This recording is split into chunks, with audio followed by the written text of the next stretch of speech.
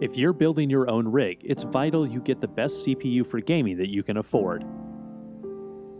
While that isn't as essential as tracking down a great graphics card, getting the right CPU can make a huge difference not only to your games, but to everything you do outside of play. Chances are you'll be using your mighty expensive PC for other things, which is where the CPU comes into its own. There are a handful of options for CPUs nowadays, although Intel still dominates the landscape.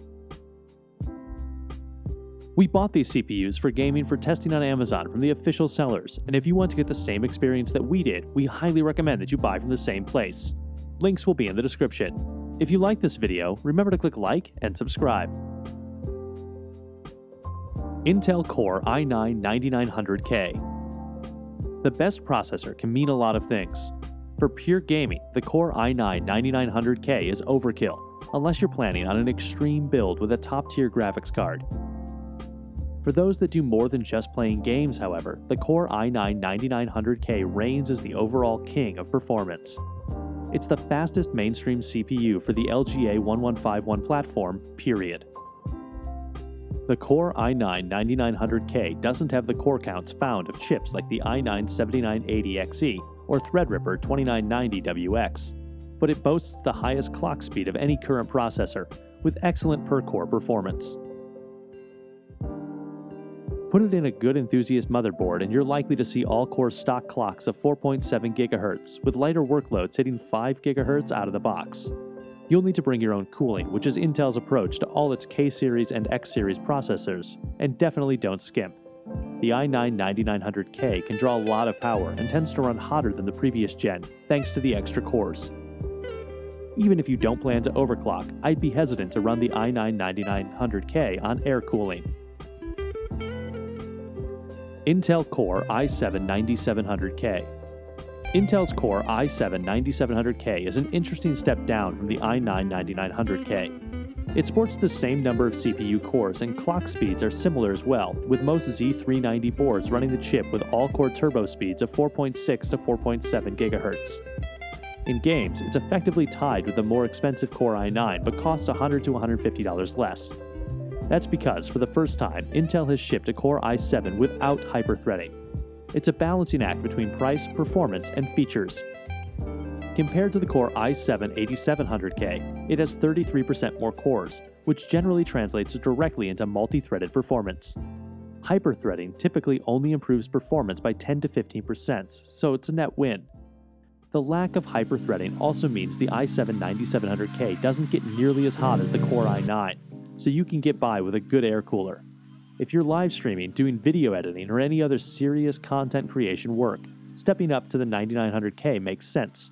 But if you're primarily concerned with gaming, an 8-core Coffee Lake clocking close to 5 GHz is as good as it gets.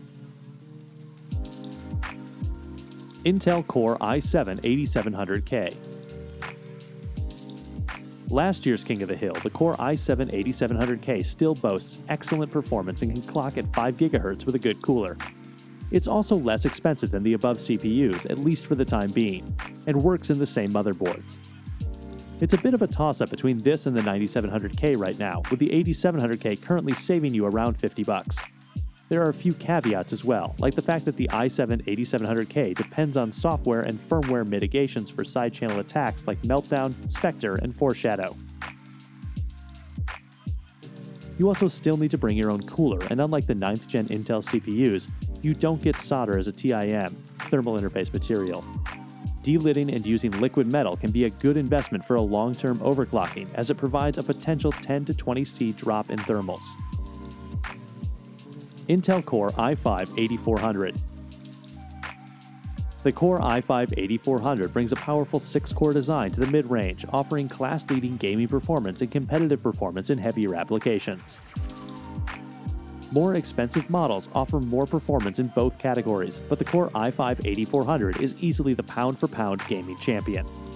The i5-8400 wades into the market with 6 physical cores and no hyperthreading, which is 50% increase in cores compared to the Kaby Lake i5 series. The 2.8 GHz base frequency jumps to 4 GHz on a single core. That's complemented by varying multi-core boost frequencies based upon the number of active cores. AMD Ryzen 7 2700. The best AMD CPU for overclockers is the Ryzen 7 2700.